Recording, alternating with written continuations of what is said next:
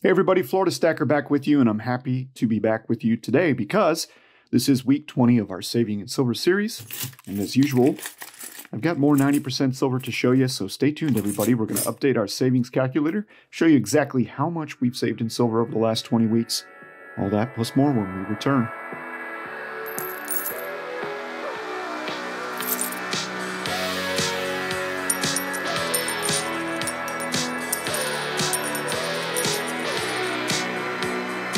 All right, welcome back, everyone. Welcome back to week 20 of Saving in Silver with the Florida Stacker. I'm happy that you're here.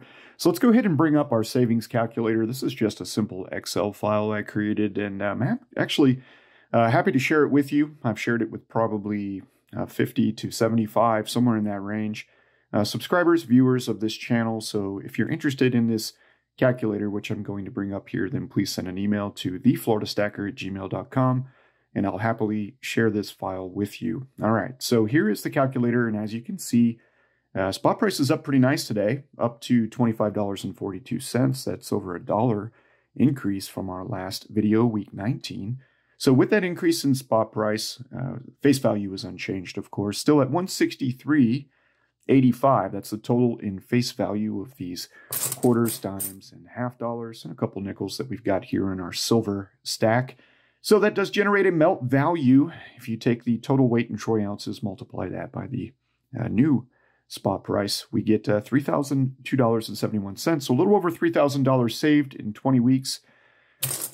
And we did so in silver. So not too shabby, right? Okay, so let's go ahead and bring out this week's $5 in face value. I'm going to clear a little spot here. Let's get to it.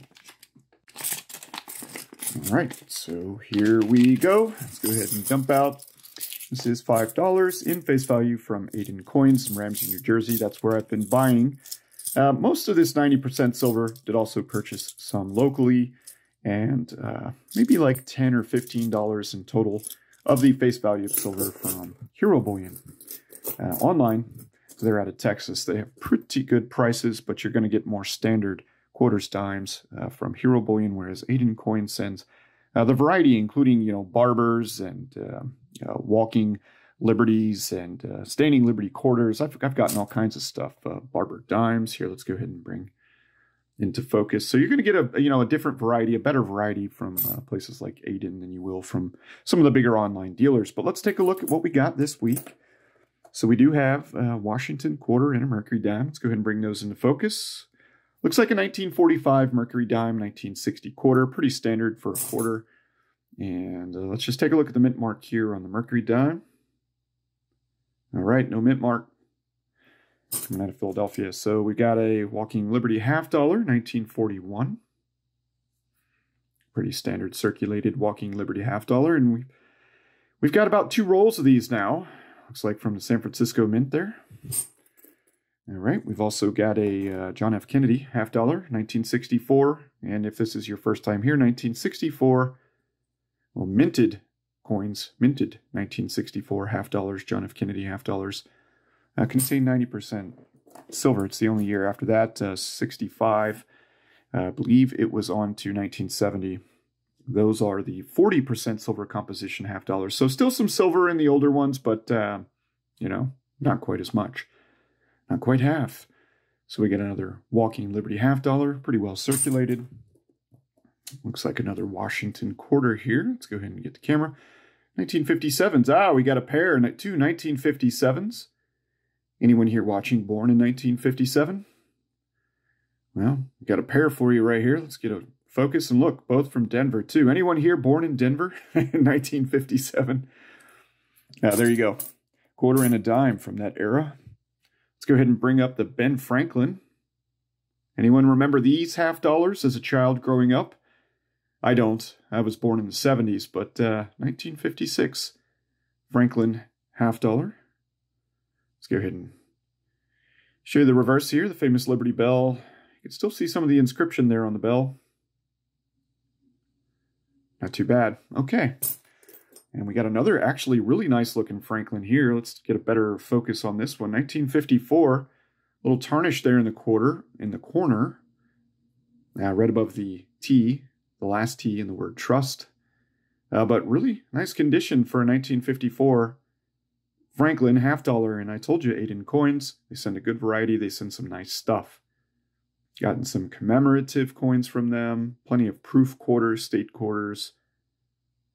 Proof 64, I think maybe even 62 quarters. That's a really nice $50. Thank you, guys. Lots of good stuff. So let's grab some of these Mercury dimes. I myself am a big fan of the Mercury dimes. Let me know if you are or not. Here we go. Speaking of Mercs, I'll show you those BU Mercury dimes here in just a minute. The nice guys at 8 and sent to me. So 1942. All right, Philadelphia. We got here. Pretty good condition. Not bad, right? For a 1945 Mercury dime. Or is that a 3? Hold on. Let me see here. Okay. Let's go ahead and zoom in a little better. I'm sorry for the focus there. 1943. 1943 Mercury dime. Not bad. Okay, I'm going to zoom out some. Going to perform some magic with the camera here. Camera phone. I'm using a Samsung phone to record this video. And it's their low-end model. It's the cheapest one. It's barely, it's a year old. Not too bad. I do kind of miss my Apple camera. I just like the functionality of the Samsung better. So it's 1945. There you go. Looks like I do see a Denver mint mark there, but it's the focus here. Let's see if we can get that better. Nope, that's San Fran. Yeah, no, that's Denver. That's Denver. There we go. The Mercury dime. Zoom back out. Matter of fact, I'm going to shift the camera over, see if we can get some better lighting. Lighting is not, it's kind of dark and dreary outside today here in Central Florida. So, yeah, anyways, I don't have as much natural light.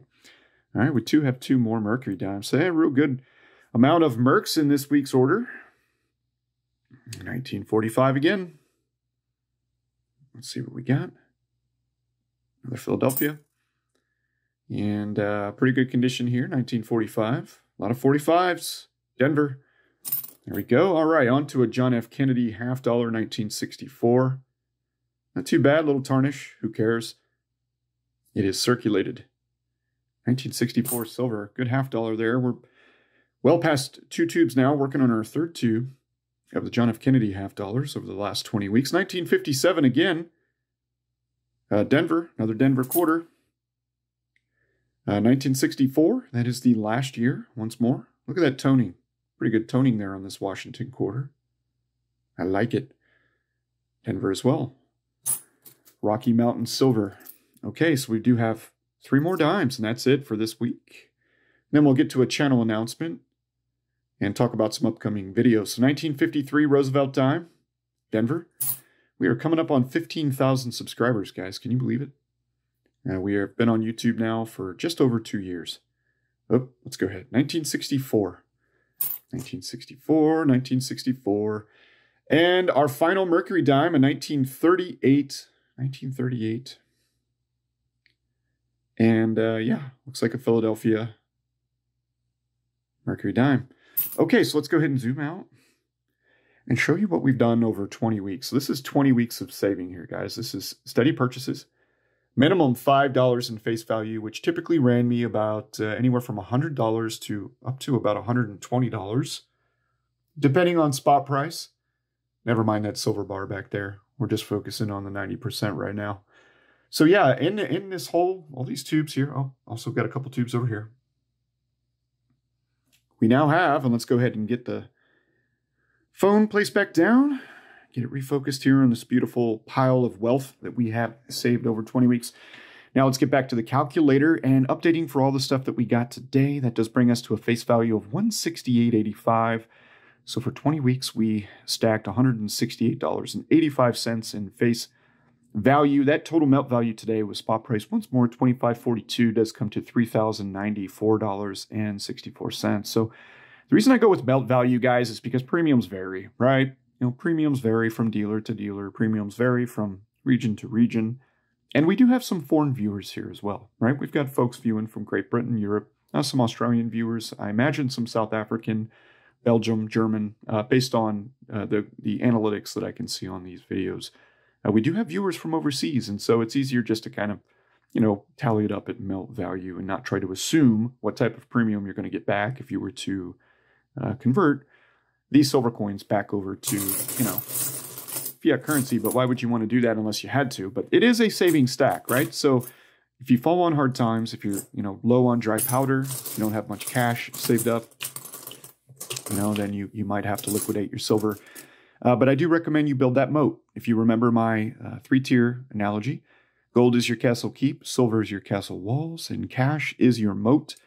And that will protect you, right? Because once you have a strong foundation in gold, silver, and some cash to protect it, right, as a savings, then you feel a lot more comfortable taking on more risk investing, where you can earn more capital, which you can then, you know, further invest to grow your wealth and also convert some of that back over into physical metals, you know, hold some cash, build your fort, your base, your castle, as I like to say. So that's just how I kind of approach it, right? You know, I'm an old military dude, old retired Army officer, not old, I'm in my 40s, but you catch my drift, okay? That's just kind of how I come at it, right? So the more gold and silver and some cash to protect it that I have, the more comfortable I feel investing in, you know, other asset classes, real estate, land, property, even firearms, whatever. I've got this stuff to fall back on, right? If, you know, crazy times fall upon me, my family, whatever the case might be. So thank you guys for tuning in. We are going to go ahead now and bring you to a channel announcement. So hopefully you continue to watch. So we're going to stop with the 90% temporarily. We're going to pick the 90% up back again around the middle of January. Okay, we're going to take a pause. And for the next 10 weeks, we're going to focus on stacking some silver rounds, like these rounds here. And I'll have a video on these silver rounds coming up this week. All right, so stay tuned for that. Definitely consider subscribing if you like unboxings, reviews of gold and silver coins, like this one today. We'll go ahead and have more silver, more gold coming your way. We're going to go ahead and make a switch and go to silver rounds for a while. And that is because I did make a video recently, and I mentioned the importance of diversification in your assets as well as within your gold and silver saving stack. And I've built up $3 now and 90%. We're going to hold there for a little bit. We're going to add some coins and rounds and try to rebalance my silver stack back out. And we'll talk about how I kind of do that in a future video as well, because I mentioned how much gold and silver as a percentage I hold. More silver than gold right now because of my age and also the price of silver. That's why I'm more heavy silver than I am gold is when it comes to, you know, value to value. However, I want to break down exactly how I kind of, you know, build my silver stack as well. We'll do a video on that coming up. But for now, did want to make that channel announcement. We will go to the silver rounds here for a while and recontinue with our 90% come January. Okay, so thank you guys for watching today. Thank you for making it all the way to the end, especially for those core subscribers and members who've been with me for a long time. Very much appreciation to you all. Wishing you all a great day. Happy November. And we'll see you soon on another stacking video.